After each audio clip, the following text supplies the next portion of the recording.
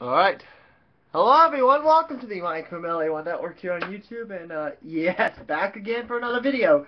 This one will feature some of the botches from Monday Night Raw. Yeah, the reason why I didn't put this in my Raw review is because, well, copyright strike reasons. So, yeah.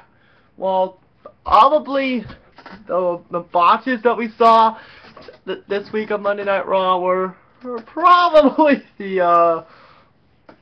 probably one of them was because of the crowd, but we'll get to that one in just a moment. Yeah, there were two botches in the same area that I've been noticing lately. First off was Christian's entrance. Yes, Christian's entrance. Yeah, Christian's theme hit, and then all of a sudden, his entrance video wasn't playing. And then all of a sudden, guess whose entrance on the below of the video board where Christian's entrance video is? Well, Christian's entrance theme hits, but it doesn't say Christian.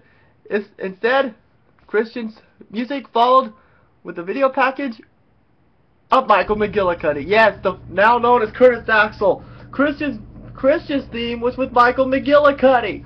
Oh my God! How could you mess that up?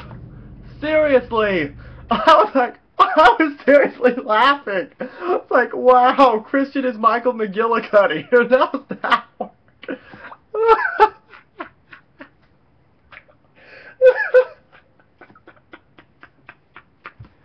Oh my God, that was funny. And also the next spot is because of the fans. This one was because of the fans. When Bray Wyatt came out, the crowd in Baltimore were chanting Husky Harris.